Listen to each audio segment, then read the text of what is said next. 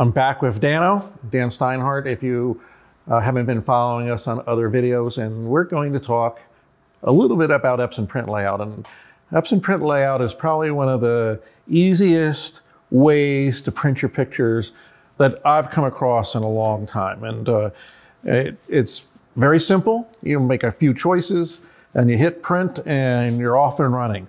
You have to make sure that Epson Print Layout is working with the proper printers. Works on Windows, Mac, and iPhone and iPad, and it's a blast. I'm finding I'm making more pictures on a regular basis with this program, mainly because I can do it right from my mobile device, and Epson Print Layout has helped me in that sense. I wouldn't know about how it does with hair, but go ahead. Anyway, it's very simple, and I've asked Dan to show us a little bit about Epson Print Layout so you can see just how easy it is.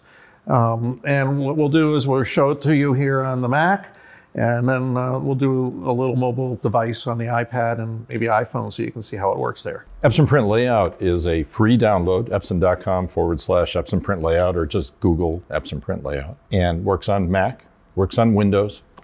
We're going to just do an abbreviated version here and show how you can print from Photoshop into Epson Print Layout. Certainly you can do that from Lightroom. You can also simply drag files into Epson Print Layout. And it's not a 100% for every use there is professionally, but for the majority of work professional photographers, serious amateurs want to do, this is a great way to do a color managed workflow without hunting for hundreds of profiles late at night after too many beers with high resolution monitors. So here's an image that I shot at Graffiti Pier in Philadelphia. I was tipped off about this place, and today I believe it's all chained off and you can't get in there, but hopefully one of these days it'll open up again. And I saw this person walking around, and I thought, oh, this is gonna be a great demo file, especially for rendering intent, which we'll talk about a little bit later. But if you're in Photoshop, you simply go to File, Automate, Epson Print Layout, and this will launch Epson Print Layout. And depending upon the size of the file and how much RAM you have in your computer, this will load up really quick, or it might take a second.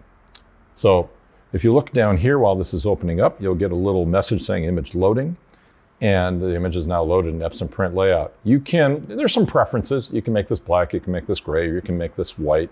This is a browser window, and all you have to do is just kind of grab this. And if you want to have a larger browser area, smaller image, you can customize this to however you'd like. And Epson Print Layout is designed to work from the top down. Makes sense. And the first thing you need to do, the number one thing, is select the printer. So you've installed a printer that has wireless, and you've selected and paired it up. You can go wireless or you can go wired, depending on the printer that you have. But it sees what's on the network. Here at PhotoPXL, you've got two printers. At my home office, there's a whole bunch of them on there. There it is. We're always testing. So that's the most important thing with Epson Print Layout. Choose the printer. In this case, we're going to print to the P900. For those that always want to know, SC stands for Sure Color. That's a brand name. Let's call it the P900. And if you really want to know, the P originally stood for photography, photo printers, but can also mean production printers. Or pro printers. Photo or production, because there are other pro printers at Epson, but solvent, signage, and other types of markets. And then just start moving down. What is the media type?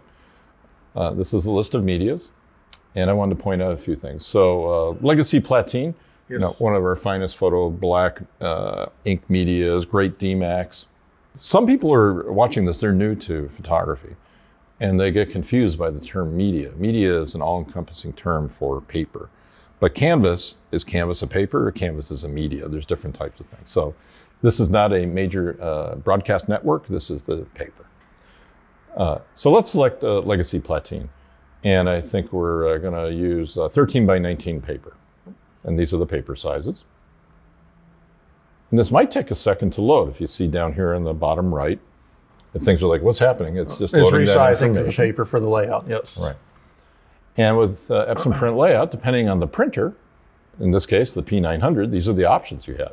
We're simply going to be printing sheets, but the P900, if you have the optional roll adapter, you can do rolls, you can do the front fine art feed, you can also do poster board. In this case, we're just going to go with sheet. And when it comes to quality, there's a few settings with this paper. High quality, max quality, and this thing called max quality carbon black.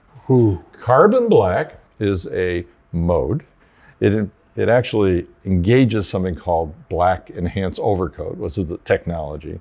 So just to cut to the chase, if you are using very high gloss papers, such as metallic glossy or premium photo glossy, this mode, carbon black mode, with the black enhance overcoat technology, will improve the Dmax. It has very little effect on other papers and no effect on other papers.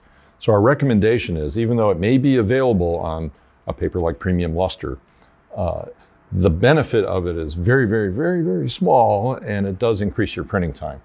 So if you're using metallic glossy, you're using the glossy papers, and you have a lot of Dmax blacks, this really is a terrific feature. Otherwise, be sure to set max quality. Otherwise, your printing times will almost double.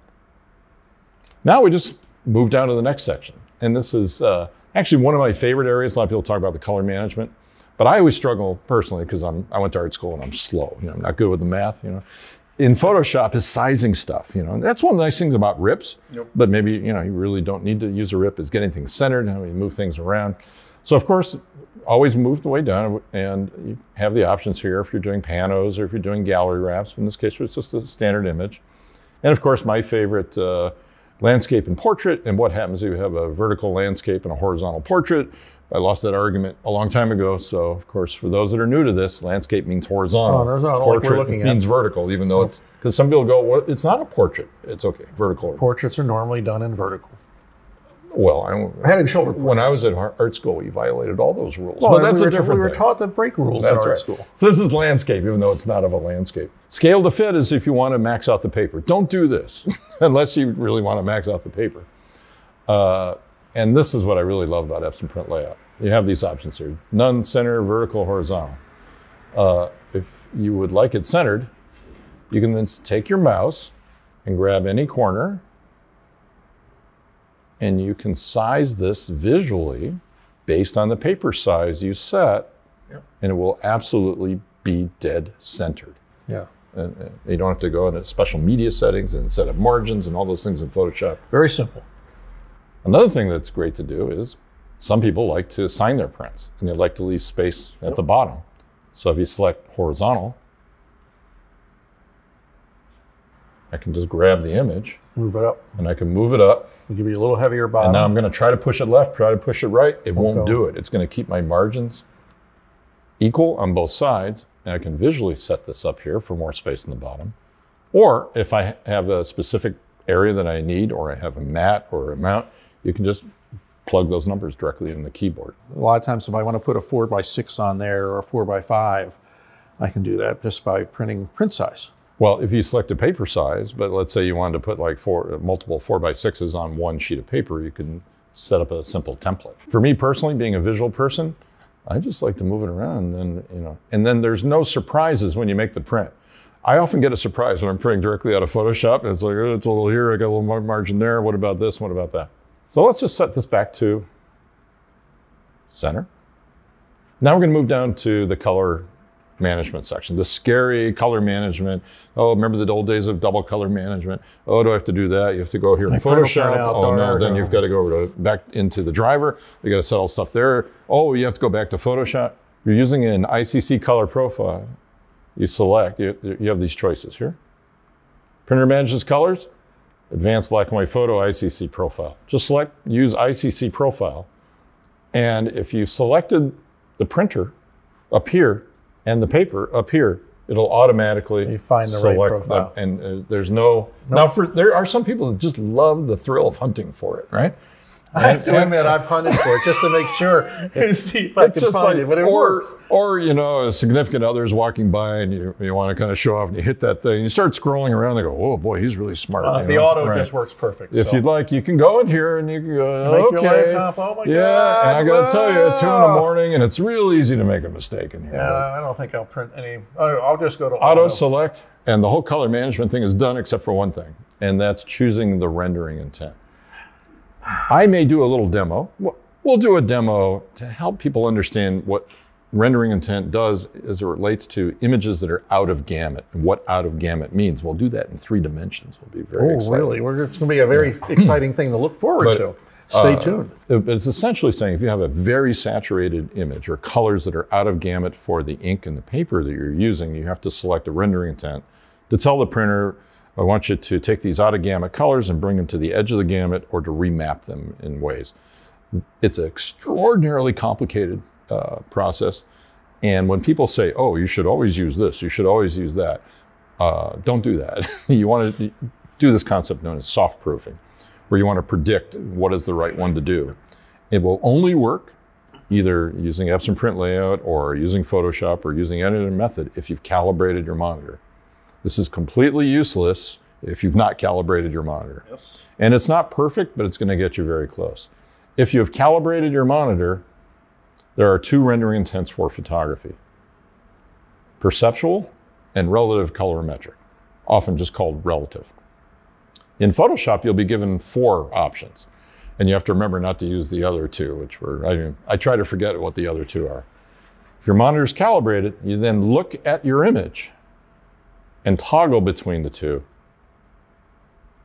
And here's the artistic side of it. Whichever one you like better, very subjective, yes. Use it.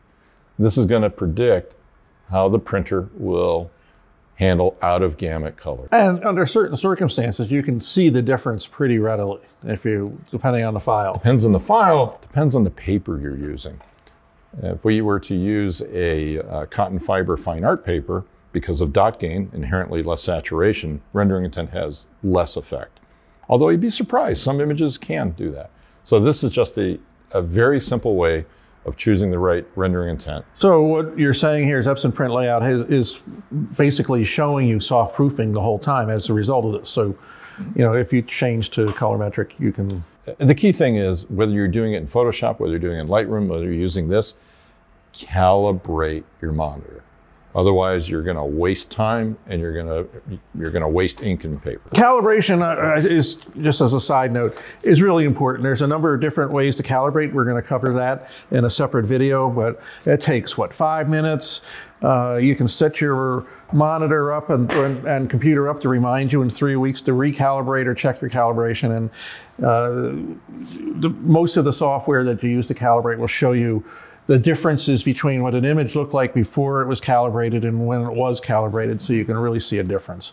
Very simple to do, not expensive to get one of these things, and you can use them on all your different machines. There's one more decision you have to make in color management, and it's the very scary looking black point compensation.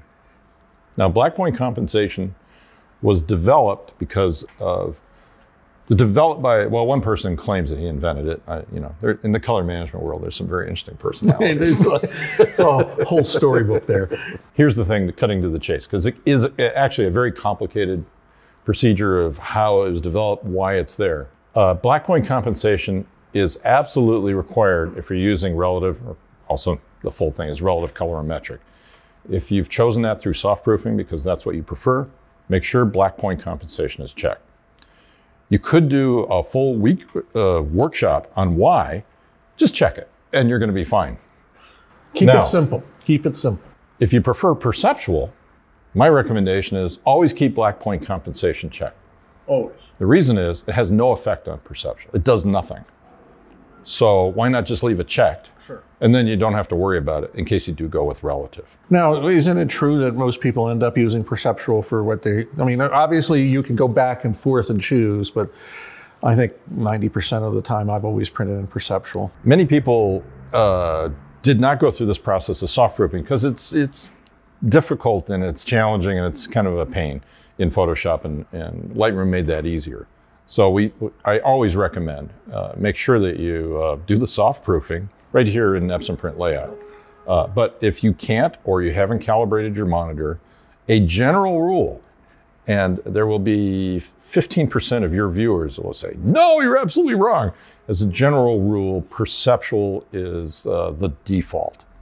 The best rule is soft proof. to make that decision. Or old school, if you can't soft proof, make a print of each and see which one you prefer and get a handle on how prints react. You could do that, and actually if you're new to printing, you should do that to learn from it. But also that wastes time and ink and paper. It was how I learned in the old school. Right. Until you came out with a nice program that actually when you like pulled that spanking new Arga C3 out of the Christmas tree box there, right? Hey, it's going to have a revival after this. There's going to be a run on eBay for I will say, here's a couple of warnings, you know, for the people that are really experts out there. You know, ooh, perceptual helps to perceive the way colors work.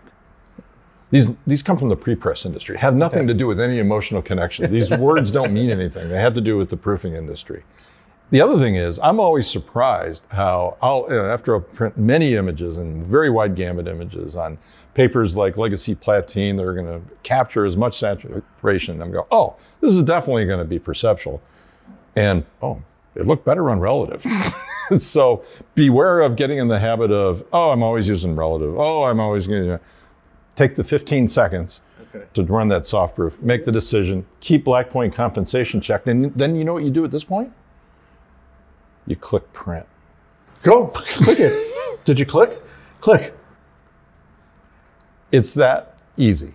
Now, one of the things that's nice about printing from the Mac is that if you had numerous images lined up here, once one is sent to the printer, you can start printing the second and the third and the fourth.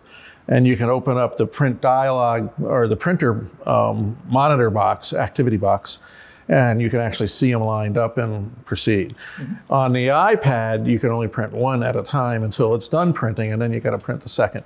A little bit of a trade-off, but it won't print the whole sequence, so you can't say print all. But you'd click on one if it's the way you want it, hit print, and once it's cycled out to the printer, you can. Epson Print Layout is not for production. Maybe you want to consider a RIP for that. And if you're using specialty medias or doing something different, or you have to change from unidirectional to bidirectional for whatever reason, the driver or Lightroom may be the best way to go. But for the majority of images in a professional color managed workflow, it's terrific. It's all I can tell our readers and viewers is that it's amazingly simple compared to what you had to go through before.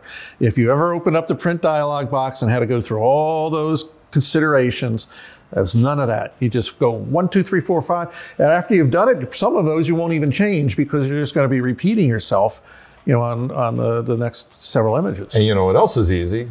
What? Printing in black and white. Shall we try one of those? Okay.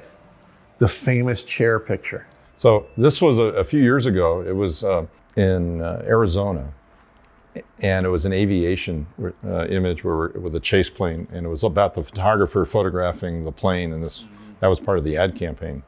And it was in August, and the plane went up, the chase plane went up, the plane came down, the chase landed, and the plane chain landed. It was too hot to fly. They couldn't get enough lift. They couldn't get it. So it was like, what do we do? We try again tomorrow. Okay.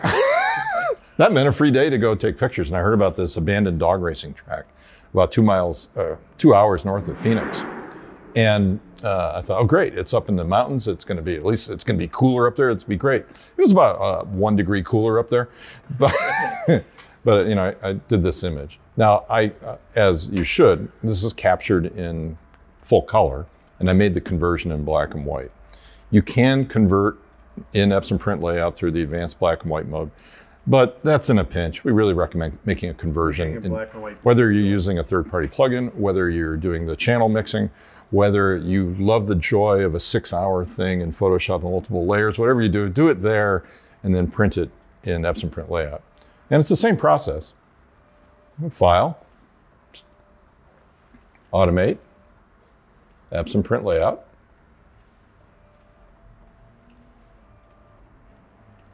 And you can see this is added it to the browser from the color image we were doing earlier. Everything is the same. Top down, the printer, the paper, everything remains the same. But instead of use ICC profile, click Advanced Black and White Photo. Now, if you're using the driver, you have to go through a dance of about 5 different color settings to get to the advanced black and white photo. And you have to go to Epson color controls, and you have to set color controls, then you have to go to another color set. There's the word color, color, color, and you want to get the black and white. And yes, black and white are colors, but come on. We're going to start here neutral. And again, kind of working down. And many are familiar with the advanced black and white mode, but there's one beautiful thing about using it in Epson Print Layout. So there are some presets here, neutral, cool, warm. These are broad starting points only.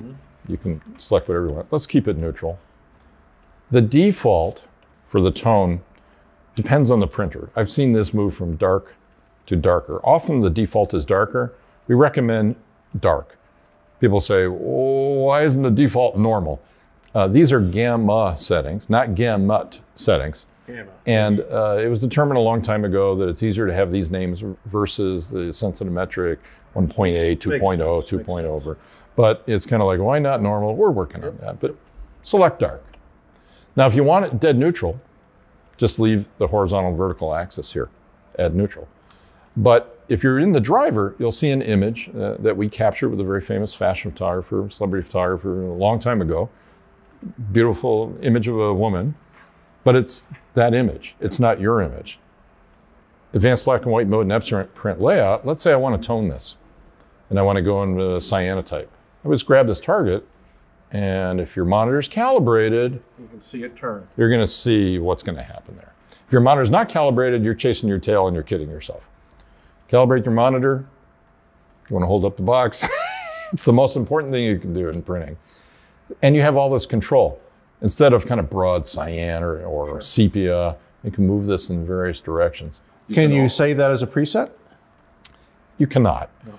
But if once you find what you like, I do a screen grab of the horizontal axis. And let's say, oh, I really want one more. You can just go up and down in whatever direction you want.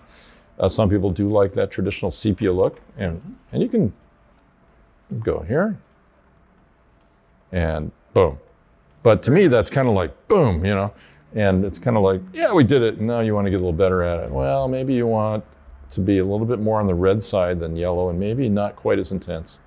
And maybe you want to go in that direction, or maybe you want to go a little bit cooler. You have all of this control.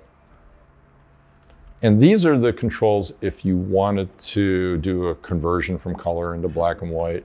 I would keep these at 0 and not worry about it. That somehow got moved over there. Leave that 0, find whatever you want. Hit print. Wow.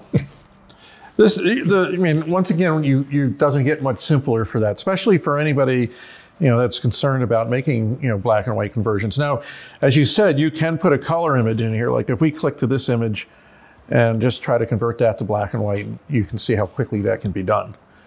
So you can see how quickly it'd be done. I would argue not done well. No, but you got it started, and now you can make adjustments to it though if you need to. But I always convert outside and make a black and white and print from there. If you do see this and you're in Epson Print Layout, go, oh my God, what happened? It's because it's in the advanced black and white photo mode. If you were in the driver, you'd have to repeat and go through all this stuff, and you get all these warnings. Simply go here to use ICC profile, and it's back. It's so simple.